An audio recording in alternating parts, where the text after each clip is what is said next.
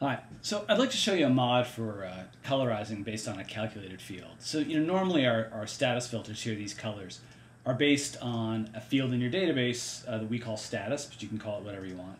And when you change the value of the status, the color changes. But a lot of people would want to make this a calculated value and not something users can change. And that works great, but there are a few things you have to do in DayBack in order to accomplish that. There are three things in particular you have to change, so I want to show you what those are. So to start off, let's pretend that what we want to do is have our status field be some kind of calculation. So I'm just going to switch this to a calc really quickly.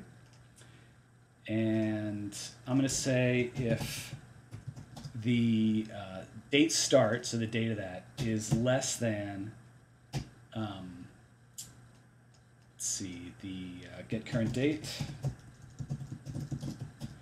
then let's make the color orange. And you would change these, obviously, but I'm just going to switch this. So let's call that paused.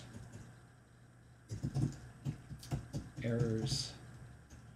And otherwise, if it's after today, let's make it green and just call it ready. So the idea is we have a calculation here, and it's unstored because it uses the current date. Let's switch this to text. And storage options do not. And OK. So there's our calc. So that's part one. So now we have this based on a calc. But the problem is that it's not going to work, because if we drag things over here, we get this problem because we just tried to set data into that field. So the first thing we have to do is change our SetField scripts so that we don't set data in there. The script used is called create edit delete event. And we'll just come over down here, and you can see we kind of go through a bunch of stuff, and then we'll have these individual set fields for the different types, and we'll just have the status, and let's just block this whole thing out so that we will never set the status, because the status is not a user enterable field, it's a calculated field. So now we can move things around and that setting doesn't happen. So that's part two, which is good. But then when we look over here, we still have it right here, status. Oh, I see why the colors aren't showing up. It's saying paused, error. I need to change it to errors. So let's do that first so we get our colors right. Let's go into sample events and status, and it's going to be called paused errors. If the date starts less than the current date, otherwise ready, R-E-A-D-Y.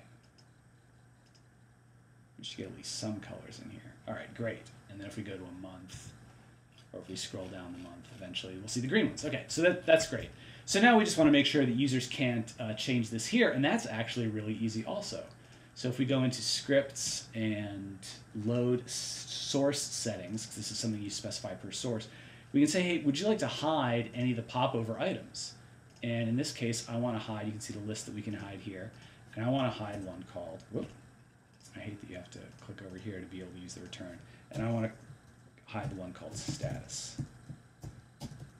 Okay, so we add that. And then whenever you change any of these settings scripts, I just saved the script, you want to rerun the upon opening script.